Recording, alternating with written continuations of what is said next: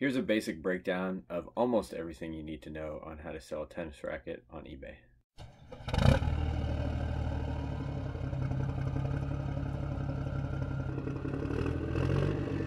So if you're like any other reseller, a lot of the times you may or may not have a niche, but you often find yourself selling items that you're interested in. So for example, I enjoy playing tennis, so I find myself selling more tennis rackets than I do certain other items.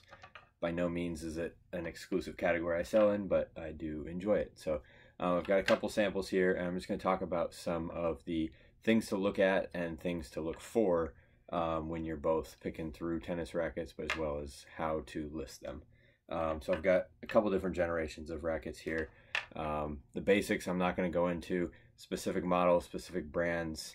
You can find umpteenth YouTubers that can explain to you how to run comps on eBay to find what is valuable to sell. All of those rules apply for rackets. Look up the brand, look up the model, find out if what you're looking at is worth selling first and foremost. This is to cover all the details once you have something that you've determined is of value and worth your time to sell.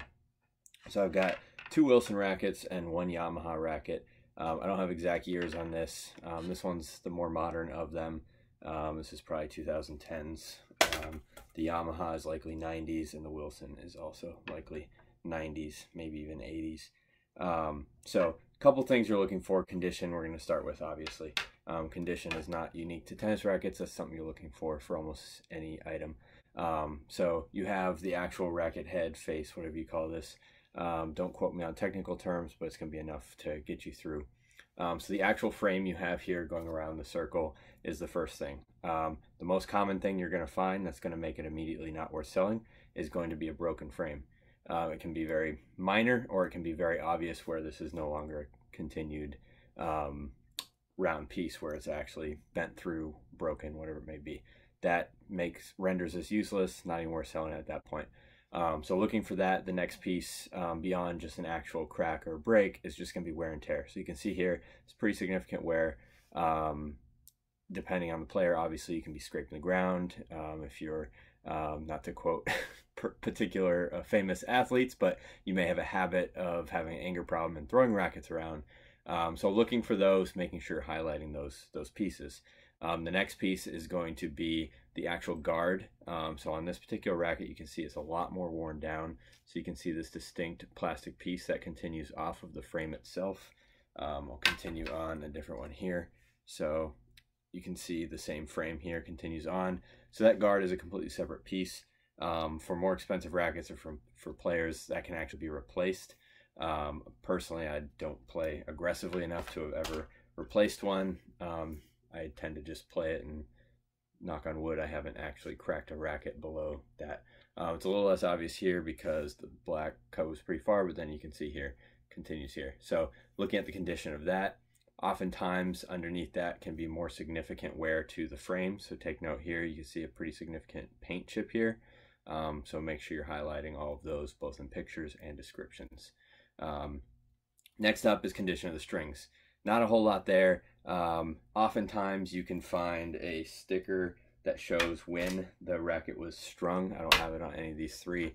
That's not really relevant because more often than not, if somebody's buying a racket from you, they're either just going to play it till it cracks or put new strings on it immediately. So all I do is mention are the strings intact or do they need to be restrung? Restrung is obvious. You have a broken string. You find the pattern, follow it through. If you see any disruption in the rectangles or squares, you know it's broken. Just because it slides does not mean it's broken. That's pretty normal for strings. The pattern doesn't have to be perfectly symmetrical. That's the nature of it. That's about it for condition. The last thing, I guess, really is going to be taking note of the condition of the grip, and that's going to segue us into the next criteria. So you see some of the older ones have these leather grips, more modern. I don't know what material this is, but they tend to flake off pretty well. This is getting my hands pretty dirty, you can't tell. If you are a reseller, this is a personal choice. I never regrip rackets when I resell them. Personally, when I regrip rackets, I do them to my own criteria. You might be able to draw parallels to that in other selling categories. It's just a personal preference of mine. But please make note of that when you're selling. So if it's deteriorating, if it's crumbling, make note. Grip is crumbling and needs to be re-gripped. Grips are incredibly cheap. I've got one here, costs a couple bucks. I don't know how much I paid. It's a 3-pack, paid maybe $3 or $4, so $1 grip. It's really not that much. And again, if you really want to, that can be a cheap way to upgrade it. But personally, most people want to put their own grips on. So that's it for condition. I'm sure there's plenty more. A minor little note is maybe that end cap might be missing. So you can see here, that's missing. These two are intact. Now moving into some of the specs. So you want to obviously look at manufacturer and model, which goes for almost any product. So here you have Yamaha as a manufacturer. Not gonna lie, I didn't know Yamaha made tennis rackets until about a month ago. Here you have Wilson. Wilson's written here, even though it's faded. The W here. If you don't know what you have, use Google Lens. If you see a logo, maybe for example, you see this on the end and you can't interpret that, that'll bring it up pretty quick. Wilson obviously being a pretty major manufacturer. Head is another one, and I'm not even going to go through the list, but it's a lot of different ones, and a lot of them have the entire spectrum of high-end rackets all the way down to cheap Walmart type brands. So that's your make. Now your model is going to be different for all of them. So here you have Pro Staff, here you have Secret 04, and keep in mind it's going to have a name and likely have a number next to it as well. Here you have Profile, and again you see some other numbers, 2.7 SI. There's going to be lots of distracting things. Dual taper beam, some of them describe the features, some of them are the model. So take note of that. Google's your best friend, eBay's your best friend. If you have no idea if dual taper beam is the name of the model or if 2.7 SI is Profile, just do a search. You'll see how people are listing it. The more the merrier. Throw all the info in there. So that's it. That's a big factor when you're looking at what value carries in. So just because it's the Profile doesn't mean it's necessarily going to be the same value across all those models. So keep note of that. The next place to find a lot of the details is going to be on the inside of the frame here. So you see a lot of info there. On this one, you got more info there. This is where you're going to find a lot of the made in, so the manufacturing location. You're going to find other specs there, which is now what we're going to talk about. So grip size is a big one. Grip size you will either find here or you will find on a sticker on the outside. So you'll see a sticker here, and it will be both a measurement and a alphanumeric. So in this case it's 4 3/8. That's 4 3/8 inch. It's around the actual grip itself. And again, this is deceptive because if somebody has put a custom grip on it, that's going to adjust the actual circumference there. So 4 3/8, that's the standard grip prior to somebody adding their own stuff. And then L3. L3 is an alphanumeric that references 4 3/8. Sometimes you only see L3 or L4 or L1 or L2. I don't have those memorized. It's not too hard to memorize what each of those because they're progressive.